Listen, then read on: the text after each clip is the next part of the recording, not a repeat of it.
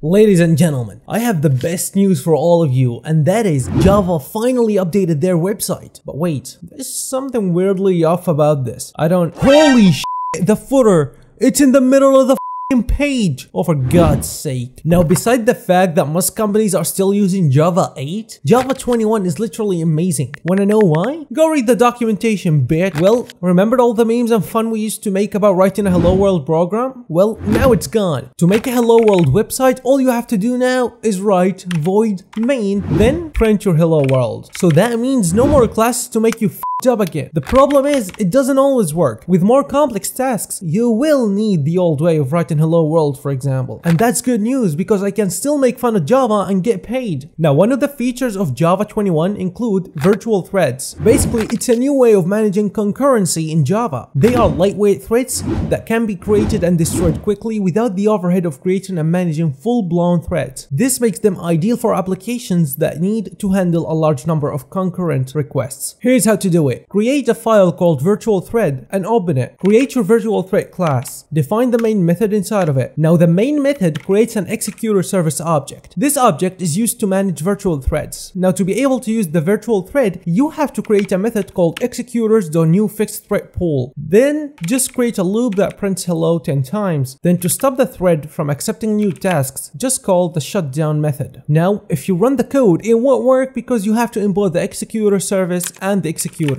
And you're good, daddy. Anyways, there's a bunch of other new features like record patterns, patterns matching for switch, and sequenced collections. These all are new features that came along with the new JDK version 21. The thing is, even Java is finding a new way to our hearts, and you can't even find a girlfriend. Now, I don't really recommend installing Java 21, but for the sake of nothing, I'll show you. Go to the Java website and download the early access zip file. Now, go ahead and extract this and copy its path and head over to your system environments, click on path and add it. Make sure to delete all the old JDK and Java paths you may already have. Now, just go ahead and use it into your terminal because there is no IDE that actually supports this version of Java. So the best you can do is to write your Java file into VS Code and run it using the terminal while ignoring the red lines under each line of code. To do that, just navigate to your file folder and write java c --release 21 -- enable preview virtualthreads.java. Now, this is to save the project. Now, to run it, just write java --enable -preview virtual threads. And here you go, your code is all good. Now, an important note here is whenever you make a change to the code, you'll have to run this process all over again, and that's why I'm losing a subscriber. Now, when I made this video, I really could have used the help of a Java developer to take some weight off my shoulders. So if you want to help me in future videos, make sure to join my Discord server down below. And if you want me to be your personal mentor, make sure to visit my mentorship program down below. And thank you for watching. I'll catch you up in the next one.